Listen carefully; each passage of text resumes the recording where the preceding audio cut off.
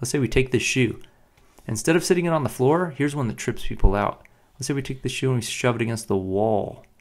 So walls can exert normal forces just like floors can, but when this happens, people start to get a little bit concerned. It starts to get a little bit weird. Let's say we exert a force. So say the force looks like this. So here we go. Let's call this force F4.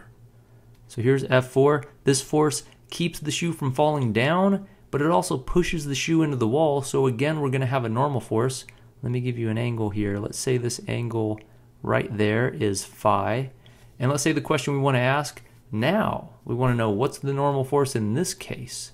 So this one's a little bit weirder, but we can still do it the same way. We should draw a force diagram first. It's always good practice to draw what forces are exerted on the object you're trying to find a force for. So we're going to have the normal force, but first we should draw the force of gravity. Gravity's easy. Gravity always points down. So you got mg straight down. We're going to have a normal force. Here's where people make a mistake. We want to draw the normal force up. People think that the normal force is always mg. We saw that that's not true.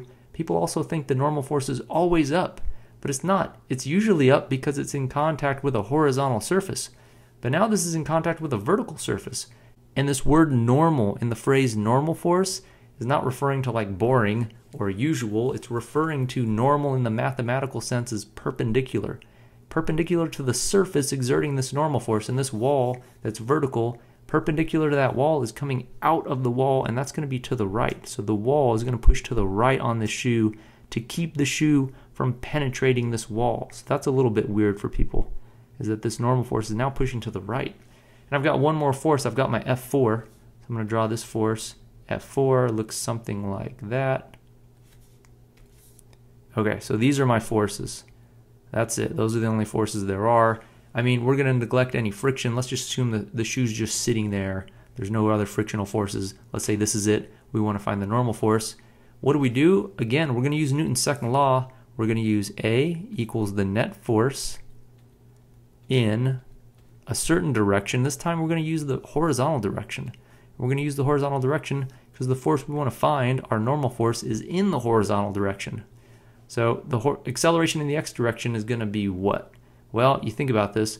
If I'm pushing the shoe into the wall, it's probably got no horizontal acceleration, even if it was sliding up and down. Even if there was motion up and down, it's probably not penetrating into this wall, and it's probably not bouncing off of this wall. It's probably constricted to be only in the plane of this wall, so there's going to be no horizontal acceleration. And if that doesn't make sense, it's because there's no motion in the horizontal direction, left or right. There's no velocity change at all in this horizontal direction because the shoe is not going to be moving in that horizontal direction, and it continues to not move in that horizontal direction. So our acceleration horizontally is just 0, equals the net force divided by the mass. All right, the net force in the x direction. What are we going to have in the x direction? Well, I've got Fm pointing to the right. So again, that's a positive force. I'm going to consider rightward to be positive. And I've got this F4, part of it points to the left. So just like before, I've got to break this force up. I've got to figure out how much of this force points horizontal and how much of this force points vertical to get this F4 in the x direction, which is what I'd plug into this formula up here because I need this component here. This is the horizontal force of F4, not the vertical force. I don't plug the vertical force in anymore because this vertical force is not part of the x direction. We're considering Newton's second law for the x direction.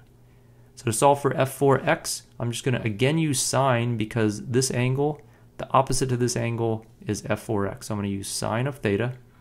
Oh, sorry, sine of phi. I'm going to take sine of phi. That's going to equal F4 in the x divided by the total amount, F4. I get F4 in the x is going to be F4 times sine of phi. And now I can use this up here, but you got to be careful with sines. F4x points left. I'm going to consider that a negative force. So if F4 sine theta represents the magnitude, I'll write this as negative F4 sine phi. Sorry, I keep saying theta. I mean phi. I multiply both sides by m. I get 0 again on the left-hand side equals, I've got Fn minus F4 sine phi. And now when I solve this for Fn, the normal force, I'll get the Fn, I'll add this F4 sine phi to both sides, and I'll get that this normal force is going to equal F4 sine phi. And that makes sense. It makes sense because what these surfaces are doing, the reason why you're getting a normal force is these surfaces are exerting whatever force they have to prevent any penetration of this surface. So if this F4x is pushing in to the surface with F4x, right? If that's the force we're pushing in with, Fn's just got to equal that. It's got to match that so that there's no acceleration horizontally. There were no other forces. We could, now you know what to do if there were. If you wanted to step this up, you can add another force here. We'll call that F5. That'd be another force this way. We'd have another F5. You know how to handle that now. You'd come over to here. That's pointing to the left. So you do minus F5. You'd come down here. This would be a minus F5. You'd add that to both sides. That'd be a plus F5. What if we added a vertical force? What if we added another vertical force this way to the shoe and we called that F6? Well, that wouldn't impact the normal force at all. This force F6 does not affect how much these surfaces are getting pushed into each other. So I wouldn't include that over here at all. That's a vertical force. It wouldn't affect the normal force this time. Also note, gravity's not even affecting the normal force this time, because gravity is exerting a force in the vertical direction and our normal force is in the horizontal direction. So, long story short, normal force is not always mg. The normal force will only exist, it'll only be non-zero when two surfaces are in contact and pushing on each other. You can change what the normal force is by adding forces into or out of the surface exerted on that object. And if there's a force at an angle, when you're finding normal force, make sure you only use the component that's in the same direction as the normal force, because that's the only one that's going to affect the normal force when you solve using Newton's second law.